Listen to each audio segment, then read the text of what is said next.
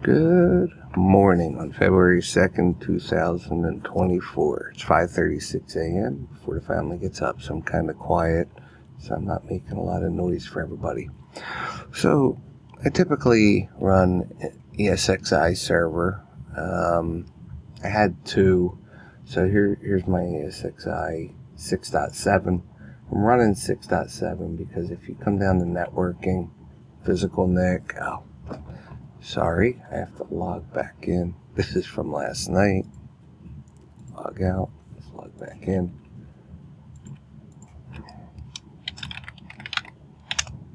And that was wrong password. Waking up, waiting for coffee to brew. Alright, anyway, as I was going to say, right here, I have a 10 gig network card, fully supported in ESXi 6.7, update 3. It's the last version. I tried 7 and I tried 8 just so I could see them. I took my ESXi 8 down, and that's what this machine is, and this is the one with my better processors. No, actually, my ESXi 6.7 has the better processors. So before I show any of the hardware of what I'm using for Hyper-V, I can tell you I'm extremely a lot more satisfied with how Hyper-V is running on an identical machine to the other one, just actually slower processors. But before I get in, let's go ahead and start this guy up. Just start a VM real quick while we talk. So I've already done I'm not bringing any of my VMs over. It's been a nightmare trying to figure out how to. Yes, it's possible. Next, install. So I have to redo my Altair server. It'll be 8.7.1 from scratch, which before I've taken it from 8.5 and up. So, we domain controller, just do standard desktop experience. Also, by me not bringing my VMs over, I will be on to server 2022 and SQL 2022. Altair's SQL new domain controller, which is going to be challenging because I like keeping everything behind a firewall. If you saw my other videos, I have a Frisco virtual machine that acts as a router, a firewall between my home network and my lab network. Now, that's totally doable here. The challenge I'm going to have is even with the ESXi, I never ran two servers together behind that firewall. I want them to communicate together, so I don't know how I'm going to do that yet. I don't know if they're going to be two separate DCs talking, which was totally doable. Two DCs with DHCP and all that as two separate areas that then would talk amongst each other and then through the router. I did put a question on Reddit. Thank you guys for replying, saying cluster. I don't have shared storage. The one problem I have with shared storage is FreeNAS and stuff like that doesn't support my 10 gig NIC. That's why I'm getting away from all that. Proxmox, FreeNAS. The newer versions don't support it. Windows 11. So it took me actually 8 minutes to build a VM. In my ESX environment, it took longer than that.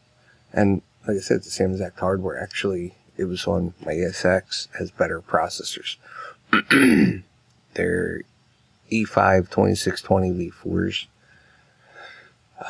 This one has, alright, let's take a look at that. So let's go to system. This machine, no, actually the better one's over here. E5 2678 V3s, 2.5, 168 gig of RAM. Device manager. As you see, we have plenty of processors and cores for VMs. Alright, so this is already restarting. Here's Windows 11 VM. The only thing I don't know how to do yet is pass through video card. But, no. Windows 11. system, 16 gig of RAM, processor,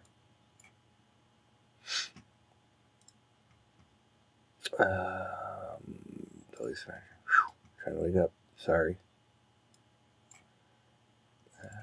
Gave 4 processors, 16 gig of RAM. I already have Altiris up and running. Server 2022, SQL, I'll be installing that soon. Today.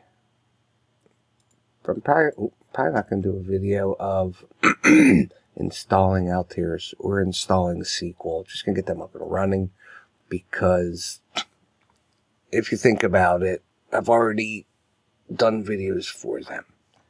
Here we go.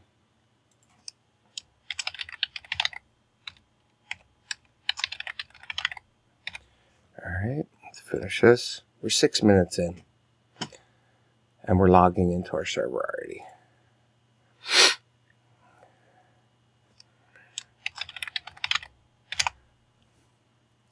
So, as I said, overall, in under 10 minutes, I have a VM up and running. I'm going to rename it to my DC. As I said, I got to figure out what I'm going to do next, as in network. Oh, I got to switch the network over. But I found this actually to be super straightforward and fast. We'll rename that.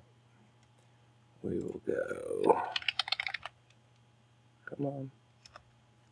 Control panel.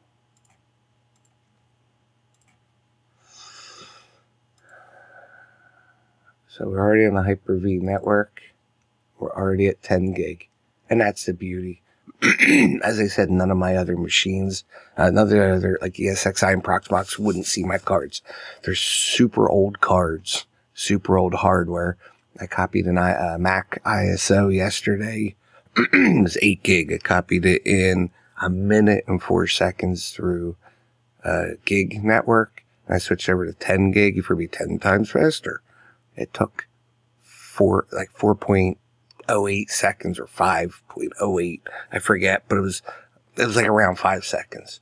It's a lot faster. So anyway, more videos to come, and obviously I got to figure out how, if I'm if I'm going to do 2 Hyper-V servers and how I'm going to get them to talk and whatnot. So more to come. Have a good day.